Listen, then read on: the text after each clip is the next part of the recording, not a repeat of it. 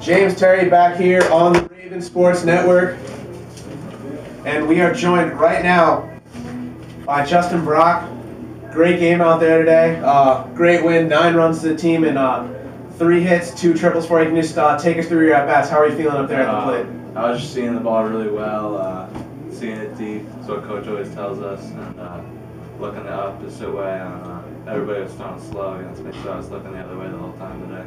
That's what I did. There was a clear win factor, like offensively, defensively. Can you take us through? Was that any effect on the game? You could feel the wind coming right off the lake. It does not feel like April out there, but we got the job done. And of course, you got some great pitching performances. Obviously, Ryan Leach with the win. He pitched great over the weekend. Again, coming in 3 strong innings out of the bullpen today. Struggled a bit out of the gate this year as a pitcher, but he's really turning around right now. How do you think he helped you out today?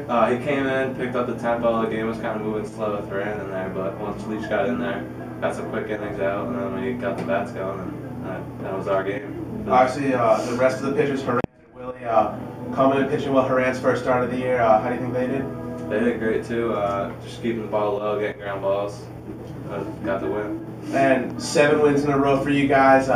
You know, you're hot. You're number 30 again in the national poll, so nationally ranked once again. What do you guys got to do to keep this hot streak going? Feels good. I mean, we got to win all these home games. Hopefully, we keep the homestand going and just keep hitting the ball. All right, thanks for joining us. Congratulations. Go enjoy the win with your teammates and stay warm. Thank you.